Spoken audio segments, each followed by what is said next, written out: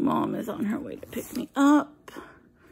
I woke up this morning so stiff and sore, I wound up taking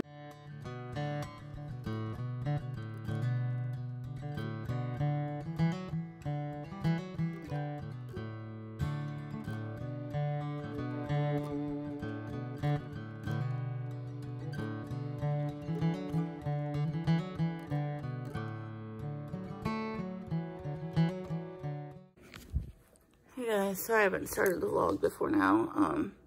It's like 20 after 11. My hair appointment is at noon. Mom is on her way to pick me up. I woke up this morning so stiff and sore, I wound up taking a Toradol. Whoever makes Toradol, like, you're a godsend. Like, that shit is, yeah, like, that med is amazing. I get very few of them a year, so when I need them, I need them. But yeah, so, oh, sorry, I was trying to figure out what that car was.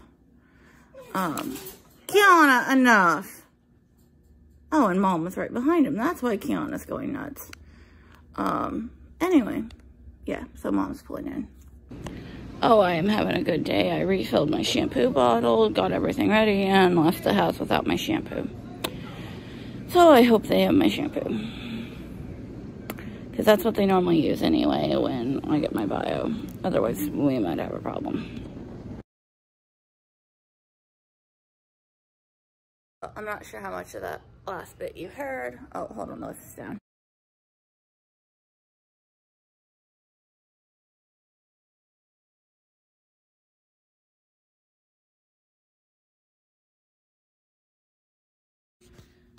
Hey guys, Future Me here. I forgot to mention during this vlog, if you guys are interested in the full process of what I have done, my Bioionics, the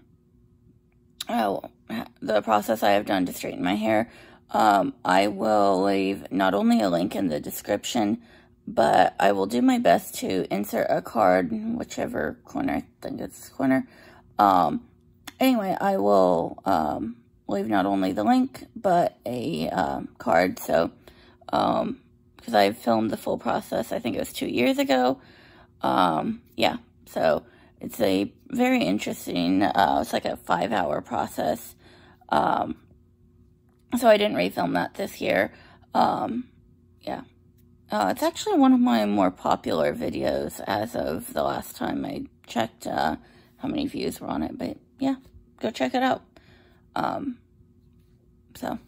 I'm sorry that this particular part of the video just kind of ended, but I was really exhausted. That made for a really long week.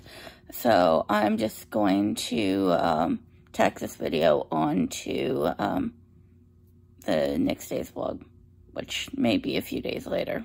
I haven't looked at the next footage. Later, guys. Hey guys, it's Friday. It's just after 2. Oh, today is so a recovery day.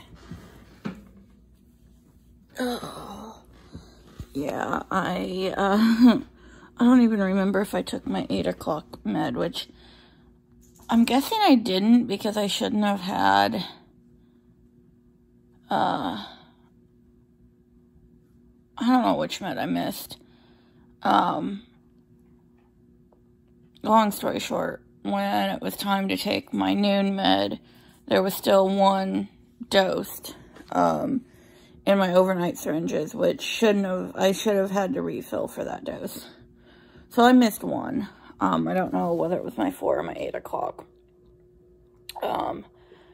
Which is probably good because I didn't hardly open my eyes except for when Mom called and I immediately went back to sleep. I don't even think I even tried to get out of bed until after 1:30. Today's definitely a, kind of recovery day. I was planning on working on vlogs from this week today, but we'll see how I do. I may just do that this weekend. I will check and make sure the vlog that I thought was going to go live yesterday at least went live today. and I'll fix that if it didn't. But I think that's going to be the extent of what I do today, because I am just 2 long days in a row. Just, I knew I was going to crash. Like, I knew I was going to crash. That's why I tried to, one of the reasons I got my fluids on Wednesday was so I didn't have anything to do today. That and the fact that I can't wear my neck brace for 3 days.